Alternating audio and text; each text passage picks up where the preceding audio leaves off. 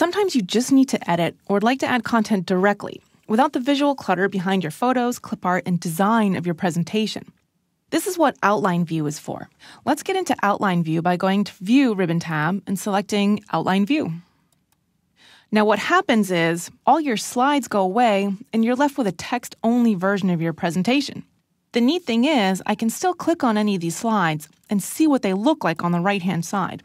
But I can actually edit this text directly right here in this navigator.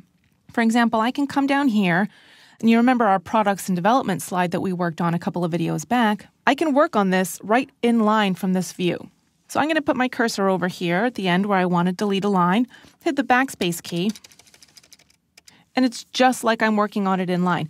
In fact, I can even look over here on the right and see what I've changed.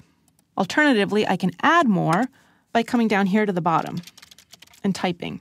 The neat thing is I can even create new slides this way. For example, when I hit enter, it's going to make a new bullet point. But like we learned, we can promote or demote bullet points. Well, in Outline View, that actually creates new slides when you promote a bullet point. For example, I'm going to hit the Shift-Tab key on my keyboard. That's actually outdented that bullet point, which in outline mode will create a brand new slide.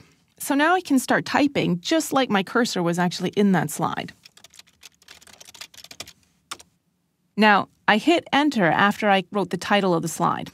So PowerPoint thinks I'm creating a new slide, but don't worry. I can just hit the Tab key on my keyboard, and it brings me back to the original slide. And now I'm in a position where I can add some bullet points. So I can just start typing, hit enter, and it'll create new bullet points. You can even see what it's doing on the right-hand side.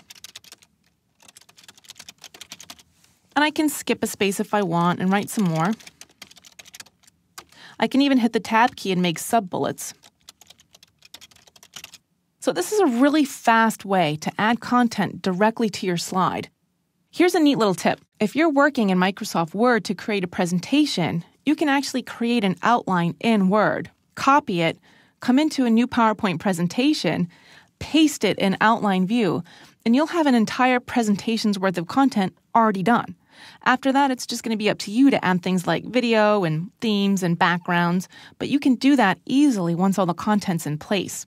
So definitely check out Outline View. See if you like and can get used to working with just content, and you'll probably discover that it's a really fast way to start working on some great content.